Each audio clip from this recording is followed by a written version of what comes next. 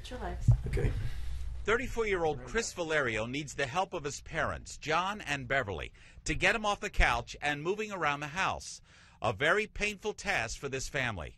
Chris is virtually helpless. And the frustrating part of all this is there is a very good chance this could have been prevented. Just 5 years ago, Chris was a healthy college graduate, working summers as a landscaper, self-sufficient, hard-working. His nightmare began in 2009 when his ring finger began to twitch. And I said, this isn't good. We have to start seeing doctors. And that started us on the path of seeing different doctors. We saw 15 different neurologists or neurosurgeons because when he was 12, he had scoliosis surgery. So our first thought was maybe it has something to do with, the rods in his back, disc problems, things like that. And none of those doctors suggested Lyme disease at all. Chris likely acquired a tick-borne illness while landscaping, but neurologists speculated it was an ailment like anxiety or depression that was the root cause of Chris's condition. But Chris continued to worsen, unable to speak. His nervous system ravaged by years of misdiagnosis or no diagnosis. And one doctor even said, he's a young guy, he's going to have to learn to live with it. And I said, absolutely unacceptable.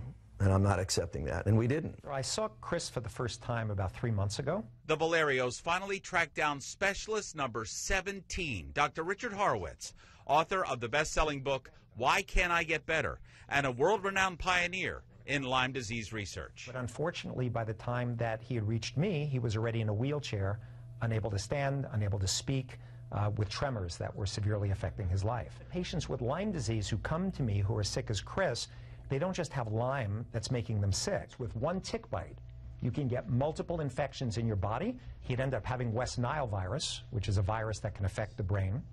We tested him for heavy metals. He was very high on mercury, as well as lead, and mercury can cause tremors, like we see in Chris. Despite these very heady days of modern medicine, the great majority of medical specialists still look at Lyme disease through a very narrow diagnostic lens. Traditional medical education has always taught doctors to find one underpinning cause for all of patients' symptoms. But if a Lyme patient like Chris Valerio has 35 serious symptoms, all co-infections eating away at the victim's body, most conventional specialists will try to explain all 35 symptoms away with one primary diagnosis, tragically assuring chronically ill patients like Chris Valerio to fall through the cracks. And people think, oh, I always get a bullseye rash, and nothing could be farther from the truth. The only way you get better from Lyme disease is if you only get Lyme without associated co-infections.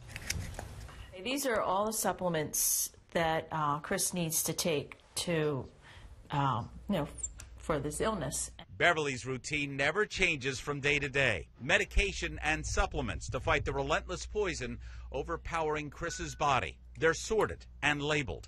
40 pills and nearly 10 oils and or liquids each and every day. He can't swallow pills. I put it all in a measuring cup, put it in a juice, and that's his morning cocktail. Ready? Everything Chris swallows is ingested by a straw. On rare occasions when the Valerios can afford it, Chris undergoes treatment in an infrared sauna, detoxifying dangerously high levels of mold and heavy metals like lead and mercury. The tick-borne illness rendering Chris's immune system too weak now to flush them from the body. We'll be treating his heavy metals, his mold, detoxing him, and helping him with physical therapy and rehab to hopefully regain some of the function that he's lost. Chris's nightmarish journey has plagued those who were closest to him, loved ones who would do anything possible to reclaim all that wasted time. With Chris being sick, it's like we're all sick. Our whole day, our world is around doing what we can to get Chris healthy. A lot of times we'll think, oh, if, the third doctor we saw or the fifth doctor we saw would have suggested being tested for Lyme, we wouldn't be here. Well, we're here. We are here. And I always say, and I'll say to the doctor, give Chris back his health and you'll give us all back our lives. Meantime, the Valerios have put all their money, all of their energy, and above all, their hope into creating an awareness of the cataclysmic effects of a simple infectious tick bite so that others don't have to endure similar hardships and the seemingly endless antiquated notions from conventional specialists. I'd sell a kidney if it meant getting what he needs to get better. I mean, that's what it's all about. You know, it's all about your kids. Anyone with kids knows that.